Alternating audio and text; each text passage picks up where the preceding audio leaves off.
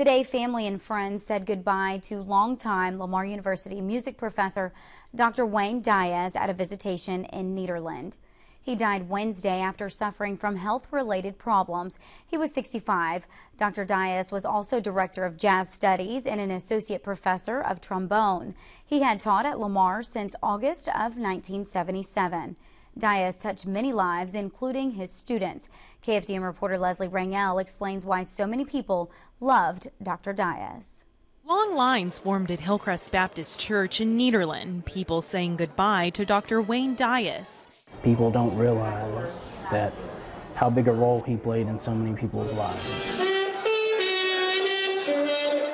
A role that didn't stop at musician and instructor. That man was like a father to me, actually. He was a father and a best friend. Carl Woodall is the principal trombone player at Lamar University. He's the one that told me, you can do anything you want to. All you got to do is try.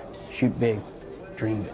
For 8 years, Woodall was under the direction of Dr. Dyess. I was a sophomore in high school, and I had went to a Lamar basketball game. I introduced myself, and from that day on, I'd started playing with the Lamar pep band. Woodall says his teacher taught him how to love music. It's hard to put into words. He would get you to pull out effects in the music and different motives in the music that the average ear wouldn't hear.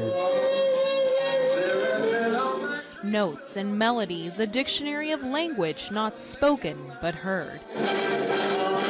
He's the one that kept me in music and made me realize that it's life-changing if you but listen to it. Now memories left of a man who touched many lives through the sound of music. I'm hoping that I'll get to be one of the people to carry his torch on and carry his passion for music into the future.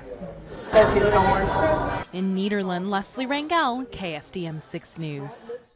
Before his career at Lamar, Dr. Dyess served as a band director at Nederland ISD. Other accomplishments include touring 4 years with the U.S. Navy Band and performing with a number of well-known conductors and jazz artists. He was also the founder of the Night and Day Orchestra in Southeast Texas.